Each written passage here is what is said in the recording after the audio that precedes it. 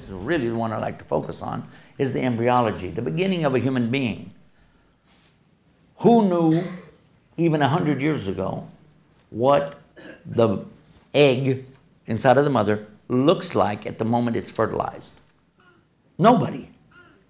Nobody even thought about that because it's microscopic. It's not something you can see without a microscope.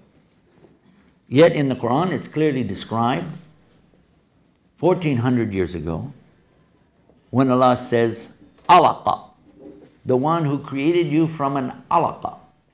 Those were the very first of the words that came in the Qur'an to make a big emphasis, not only then, but even up until today.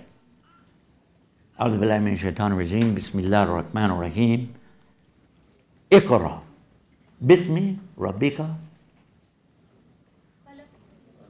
khalaqa, alladhi khalaqa, alaqa. Yes or no? Think about it. Now, if you know Arabic, it's amazing when you think about this. Recite in the name of your Lord, who is the one that created you. I use the word khalaq, because he's the creator. Created you from an alaq. Now, in the Mawrid or Arabic dictionary, you'll find what is the significance of this word alaq. Alaq can mean a leech. That's something that attaches itself to you and sucks out the blood, kind of like a New York lawyer. And that was safe. I didn't think you had any New York lawyers over here.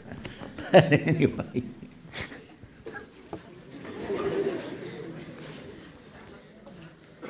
Okay, get back on the subject. Another, yeah, it is a meaning though, leech. Another one is something that clings. It doesn't let go. It really clings. So you got a refrigerator magnet at home. Those are alaqas, because they cling. Okay? And then the third meaning is the one most applicable. It's a blood clot. Blood clot. When you get a little boo-boo and you get a little bit of blood there and it clots up, that's an alaqa. All three of these are the exact description of what a baby looks like at the moment of conception in the womb. First thing that happens when it's fertilized, it causes a rupture that attaches and punctures the wall of the uterus, fixes itself there, attaches and clings and makes a blood clot, and guess what it looks like? Exactly like a leech. Now it's on our website. You can take a look for yourself and see. Amazing? What can I tell you?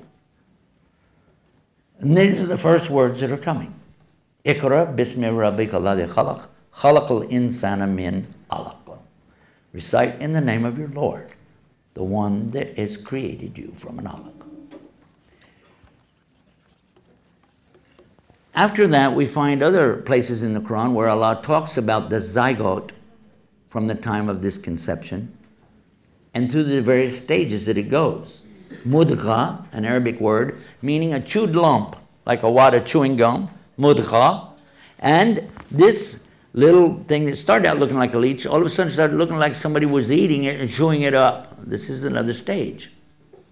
Then it says, in shape and out of shape, and suddenly you start seeing it looks like a little head there. All of a sudden you're able to say, maybe that's going to be a human being, I don't know. And then some weird shape comes about it again. And, nah, not really. And then, oh, wait a minute, hold on. It's starting to look like a kid again. Stage by stage, and Allah says that. Stage by stage. And He's talking about the layers of darkness that the baby is in. These separate layers. And now today they're telling us, you know what?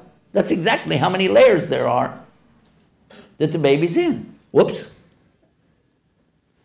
The more you read it, the more you think, boy, this guy was lucky at guessing this stuff.